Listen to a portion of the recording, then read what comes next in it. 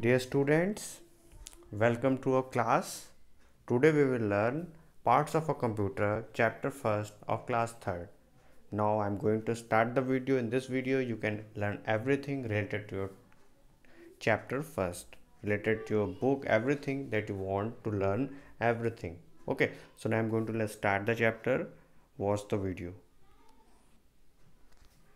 A computer is a useful machine. It is used in almost every sphere of our life.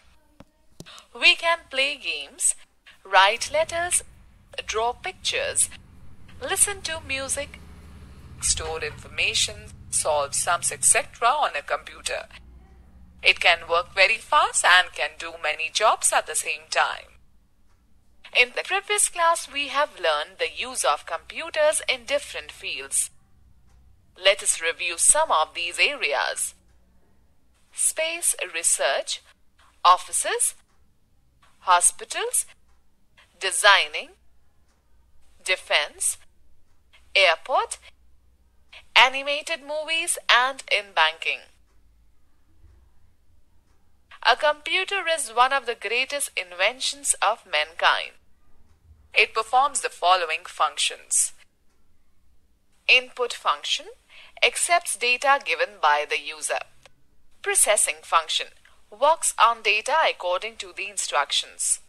Output function gives the desired results. Storage function stores the information. Who is he? He is Charles Babbage, regarded as the father of computer. Okay, students, let us know more about computer. IBM's first PC was introduced on August 12, 1981. The PC stood for Personal Computer, making IBM responsible for popularizing the term PC. Students, let's learn about how does a computer work. Every computer goes through the following three stages. Input. The data and instructions which we enter using a keyboard or a mouse into a computer is called input.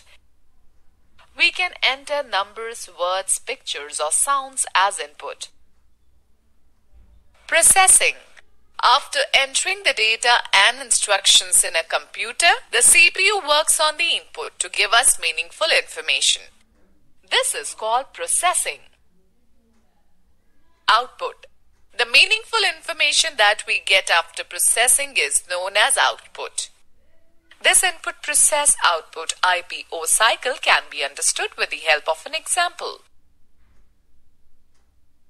Suppose you want to calculate the total marks of different subjects on a computer. See how the processing takes place in a computer. The first step is to input data and instructions, that is, marks and plus symbol. 90, 85, 69, 98, 76, 84 plus. Then the computer works on the data on the basis of given instructions. 90 plus 85 plus 69 plus 98 plus 76 plus 84. In the end, computer gives meaningful information and result which will be 502. On the basis of the total marks obtained, the teacher calculates the percentage of a student and finds his or her position in the class. Likewise, we also perform various tasks by following the IPO, input, process, output cycle. Let us understand it through some day-to-day life examples. What are the steps that your mother follows when she prepares a cup of tea? Look at the example given below. Take some water, tea leaves, milk and sugar. Boiling water, tea leaves, milk and sugar is processing. Tea is ready. Let us take another example. What do you do when you want to talk to your friend on a telephone? Input is dialing the number, process is connecting the number, and output will be talking to your friend. Now we shall discuss about parts of a computer. A computer has four main parts which help in performing the IPO cycle. Keyboard. A keyboard is used to type data and instructions into the computer. The commonly used keyboard has 104 keys which can be divided into many groups based on their functions. Typing alphanumeric keys, control keys, function keys, navigation keys, numeric keypad. Number 1. Typing keys. These keys include letters, alphabet keys, numbers, number keys, punctuation like full stop, comma, colon, semicolon, single quote, double quote, and special symbols like plus, minus, semicolon, dollar, etc. keys. These keys also include the shift, caps lock, space bar, backspace, and the tab keys. Number 2. Control keys. These keys are either used alone or in combination with other keys to perform certain actions. Control, Alt, Windows, logo key, and the escape key are various examples of control keys. Number 3. Function keys. They are used to perform specific tasks. They are placed on the top row of the keyboard and are labeled as F1, F12. These keys have different functions in different programs. Number 4. Navigation keys. These keys are used for moving through the documents and editing the text. These keys include the arrow keys, home, end, page up, page down, delete, and insert keys. Number 5. Numeric keypad. The numeric keypad consists of number of keys from 0 to 9. The arithmetic operators and the decimal points similar to their appearance on a calculator. It is placed on the right side of the keyboard and is used for entering numbers at a fast speed. Monitor. A monitor looks like a TV screen.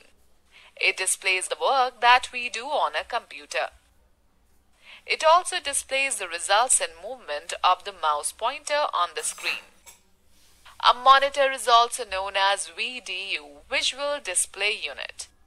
The information that we see on a monitor is called soft copy. There are three types of monitors. CRT, cathode rays tube monitors. CRT monitors are bigger in size and consume more power.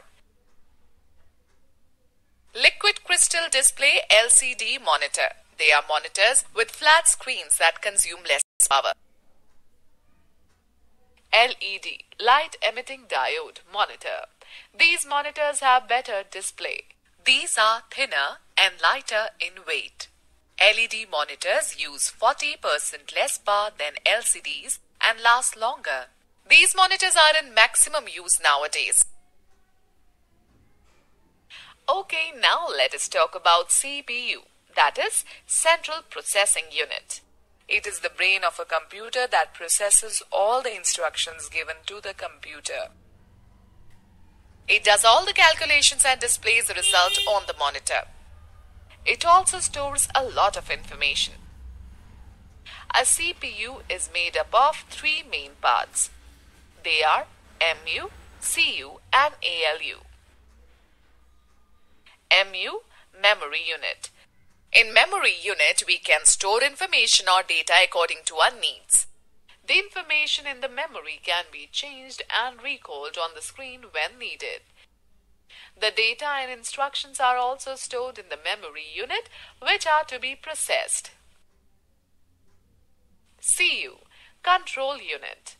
The control unit works like a traffic policeman. It controls and manages the working of all parts of a computer.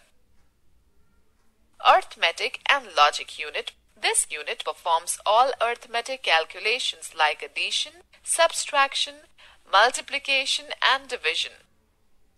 It also performs logical operations. Alright, now we shall discuss about mouse. A mouse is a pointing device. It is connected to the CPU by a cable. A mouse usually has two buttons on it. It is used to point, Select and move any object on the screen. When we move a mouse with our hand, a pointer on the screen moves in the same direction. It also helps to draw pictures. Nowadays, the most commonly used mouse is the one that has a scroll wheel in the center of the two buttons. Okay, students, let us do an activity using a mouse. Click on Start, then go to Scroll down to Paint 3D to open Paint 3D program.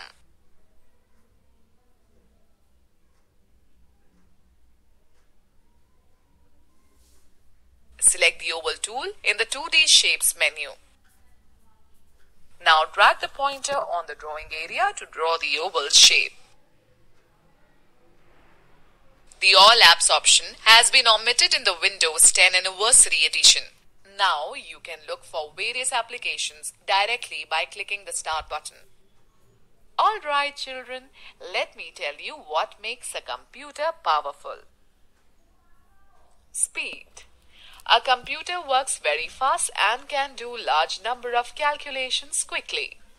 Reliability. Computers are quite reliable. They do not make any mistakes. Storage. A computer can store a large amount of data which can be used anytime. Versatility. A computer can perform a variety of tasks and is used in almost all fields. Accuracy. A computer always gives correct results. Mistakes are normally done from a user's side. Diligence. A computer can work for long hours without getting tired. Multitasking. A computer can do many things at the same time.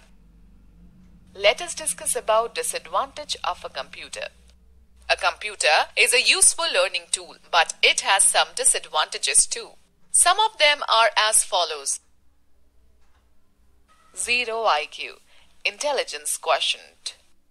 A computer does not have an IQ or its own intelligence. By mistake, if you enter the incorrect input, it will give the wrong result. Health. Working on a computer for long hours could affect your eyesight. It can also become the cause of obesity in people. Electricity. A computer depends on electricity and cannot work for a long time without it. Costly. It is a costly device. Note: GIGO means garbage in, garbage out. It implies that if you enter wrong input, the computer will generate wrong output. Okay, students.